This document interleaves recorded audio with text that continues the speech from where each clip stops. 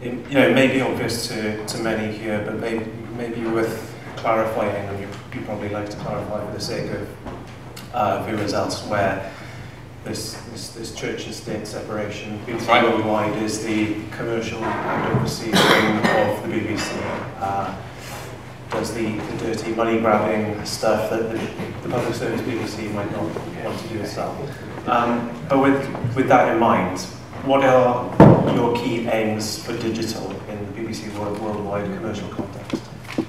So I think there are a number of key aims. I mean, first and foremost, it's about delivering profit back to the BBC, right? So that is the raison d'etre of BBC Worldwide, is to take the content produced by the BBC and to exploit it in international markets. That's the primary focus.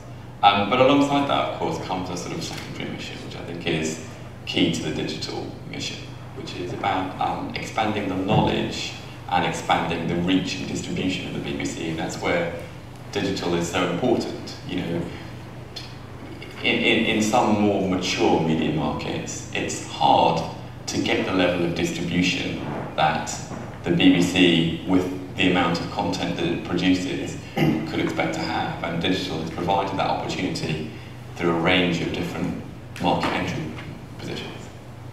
So what are some of the best examples of that? What are some of the best products, your favourite products that you put out there digitally? I mean, so in terms of just making the content available as opposed to the products, I think, you know, I think we have been at the forefront of VOD, unlike other media companies that have traditionally sort of felt quite wary about entering this space because of the potential disruption to existing revenue lines. We have been at the forefront of that and seen it as an opportunity to grow share. You know, we were one of the cornerstone partners for iTunes when they launched. We remain so. And you know, you look at Doctor Who last year in the United States was the #1 show on iTunes, right? Which is sort of disproportionate to the size of the BBC's footprint out there. You know, we beat Mad Men and House and others in the iTunes store because, you know, we have been at the forefront of that and working with Apple, and we treat it like a retail environment, and to a certain extent our content is less available through the traditional ecosystem. And then as the rise of subscription VOD services, we have been at the forefront of that also. You know, we're a big customer of Netflix's. You know, we have made a large amount of our content available to them in the US, in Canada, in Latin America, in the UK, and as they continue to roll out internationally, we will do so as well. And obviously, that's a great opportunity for BBC content to sort of piggyback off their marketing.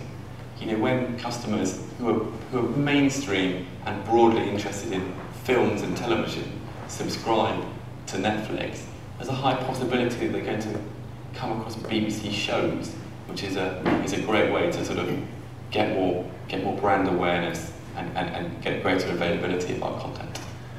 So in the life of many media companies, you know, they emerge from having this core purpose historically of, you know, producing their content in original formats, and then along the digital journey, it's been about taking that content out through new platforms.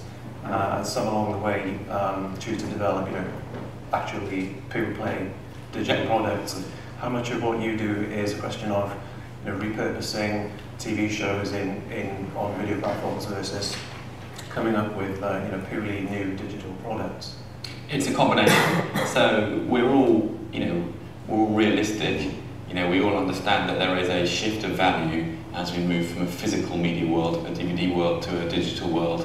The margin on an iTunes season pass is not what we would get for a DVD box set in the United States, and we need to make that value gap up. Part of that value gap is made up through just taking the TV shows and distributing them in new ways, and part of that is made up through a range of B2C consumer digital products that drive truly additive revenues. BBC.com being an example, games being an example, global iPlayer being an example, and it is the combination of all of those. It is a combination of all of those types of revenue that ultimately take us into a new growth trajectory. And when you think about delivering commercial TV VOD in the UK, a couple of years back, BBC Worldwide was involved in the Project Kangaroo Consortium with ITV, Channel 4 to deliver archive shows for a fee or with advertising after the public service window. That was struck out on competition grounds. It ended up in the incarnation of Seesaw, which didn't go too well and has collapsed. Is there still a necessity for you to deliver those shows in the commercial environment in the UK? I mean, and if so, would that be under your own steam, or you mentioned you're distributing through the likes of Netflix? Are you going to be doing that primarily through those aggregators, or does BBC Worldwide want to own the platform as well? I actually think it's both, right? I mean, first and foremost, I actually think Kangaroo was a great idea, right? And I think it was grossly unfair that the Competition Commission decided to squash it, and it just shows how older traditional businesses, TV media businesses, are regulated in one way, and new media businesses and like SVOD players are regulated in a completely different way. And I actually think it was a bad thing for the UK economy. I think it was a bad thing for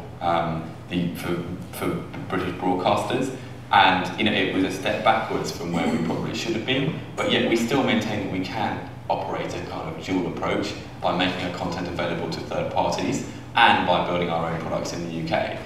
We are investing heavily in our e-commerce platform, which has traditionally been a sort of the BBC shop. We have a much stronger strategy to make that a much more compelling offering, and we hope that that will come alongside. We won't be selling physical product, electronic sell-through, potentially even locker services in the future of some sort or another. So that would be Son of Kangaroo or Seesaw is BBC shop brand? I wouldn't say it was Son of Kangaroo. I'd say that it's a platform through which we'll be selling our own product, right? And that may take various forms. We'll start the easiest way, which is come to the store. Would you like to buy a DVD? Would you like to buy the digital version? Would you download that? Would that be available in a locker service? And then over time, do you get to enough scale where a subscription service makes sense? Who knows? I hope so, partly, but we're still early on in this game. Yeah. A couple of months ago, I reported that the public service BBC was planning its own platform to commercialise BBC TV shows, codenamed Project Barcelona, which I understand was news to BBC Worldwide, since that seems to be BBC Worldwide's remit. What was Worldwide's view of Barcelona, since that seems like the kind of function that we were already just talking about? Yeah, look, I mean, I don't think it is. It certainly wasn't news to me, Project Barcelona. I think that there is, there is a strong connection between the BBC and BBC Worldwide, and yet there are also very different motivations behind it, and rightly so. Right, BBC Worldwide maximises profit. Right, that's the way we think. When we think about launching an e-commerce store, we know that it makes financial sense to make only a small subset of BBC's content available. Right, the public service BBC has a broader public service remit. To them, they would like to be able to offer the public everything the BBC has ever produced. The 15-part documentary about Brunel's daughter should be made available on some other service. Now, the Barcelona is a mechanism, is a project where we're looking at together, BBC Worldwide and the BBC, how we might make that work, right? And I think it's still very much in its early stages, but there is a need to make it both in the public, to deliver public value, but also to deliver commercial return at the same time. I mean, people often say that the BBC is a very political entity just within the public service side, but it must be very, these are two very different mindsets, the commercial side working with the public service side. Is that ever frustrating? You know what, I'm amazed. I've been at BBC Worldwide now for 2 years, and I expected it to be much more frustrating than it is. So I'm pleasantly surprised by the fact that it isn't. It isn't. I mean, I think the way I look at it is that we're profit maximising, and the BBC is primarily concerned with the public value and the protection of the BBC brand. And I like the fact that they act as a kind of, they stop me doing deals that may potentially have an impact on the BBC brand. And that is why the BBC brand is so strong today, right? You know, it is because they have that kind of guardian effect, and because BBC Worldwide has those core values too. You know, sometimes that trade-off needs to be made, and I don't think it's more as political, more as there is a debate to be had sometimes about whether or not that's the right way to maximise the profit or not, and that is in the best interest of everybody in the long term at the BBC. What do you think of the IPTV opportunity? Connected TV looks like it could be big, although actual connection rates apparently are low. What's BBC Worldwide's strategy for delivering stuff onto that? I'm hugely excited by it. Right? I mean, so the connection rates are low, but it takes a bit of, with all these it takes technology firstly to get some penetration within households in any given market, and I think that by 2015, 2016 we'll be seeing enough connected TVs in the home. Then getting them connected and also critically connected to enough oomph, enough bandwidth is the most important thing. So I bought a connected TV and it was rubbish, right? You know, this was like 6 months ago. It was like, I was like, why did I do this? You know, I can't believe I went and spent more money on technology, and it really is, you know, the children complain because it buffered.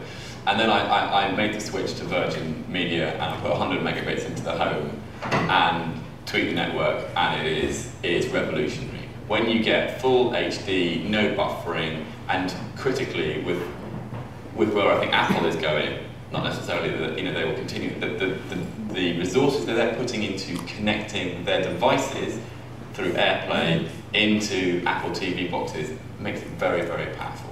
I actually think it is AirPlay is the kind of the key for Apple into television, and I think everyone thinks about it as like a TV, whereas actually I think that's the component part. It's, you know, one day just switching your phone on and all those apps just appearing on your, automatically with nothing to do on your television is probably the kind of direction they're heading in, and I actually think that's very, very exciting.